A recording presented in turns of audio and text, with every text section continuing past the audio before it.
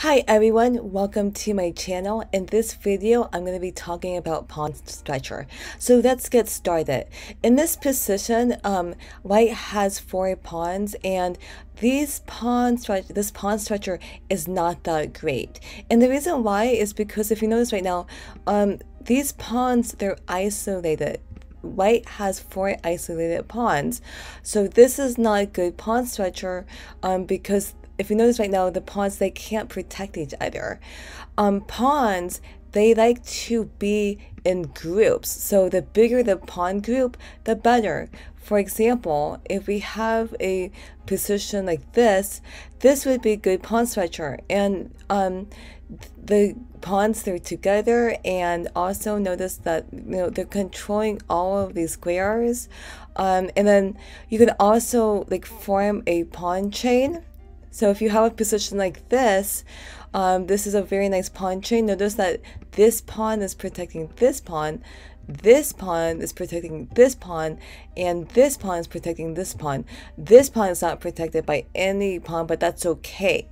But if you notice right now, if you have a position like this is not good because these are called, if the pawns, if there's 2 pawns and if they're stacked, they're called double isolated pawns, and double isolated pawns are not great. Okay, because notice that this pawn cannot move. This pawn isn't even protecting this pawn.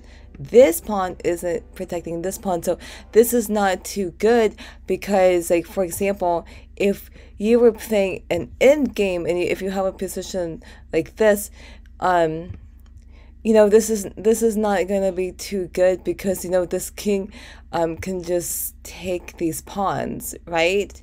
But again, if you have a position like this, if white has a pawn chain, notice this is going to be more difficult for black because the pawns are protecting each other. I hope that this is making sense. If you like watching, I encourage you to subscribe to my channel if you have not done that already. Okay, let's move on to another position. So we have a position like this, and let's say it is black to move, so this bishop takes the knight, and this is pretty common. And now you have 2 choices.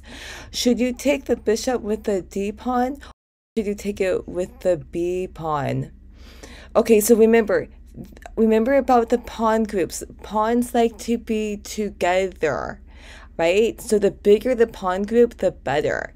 So in this position, we want to take it with the D pawn, and this would be great because again, all these 4 pawns, they're together. But again, if we took it with the B pawn, this is not going to be quite as good because notice that the A pawn is all by itself. So that's not too terrific. The added benefit of taking the pawn, the D pawn, is it opens up lines for this bishop. Okay, let's move on to another position. And again,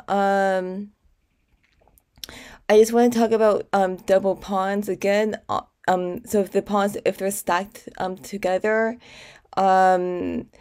it could be good or it could be bad. If you have double isolated pawns, that's not good.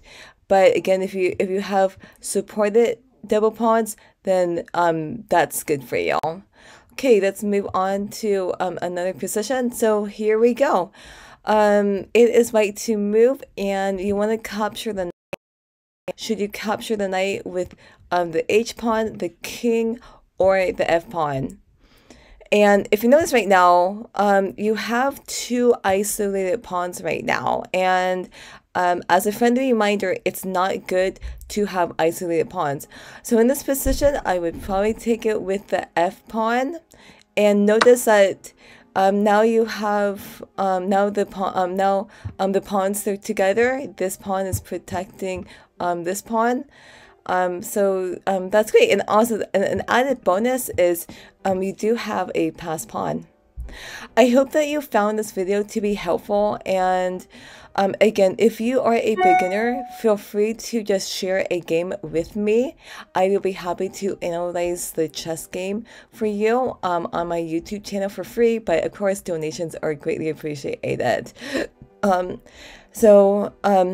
thank you so much for watching, and if you have not subscribed to my channel, I do invite you to subscribe to my channel. I also invite you to play in my chess tournament. Thanks for watching. Bye.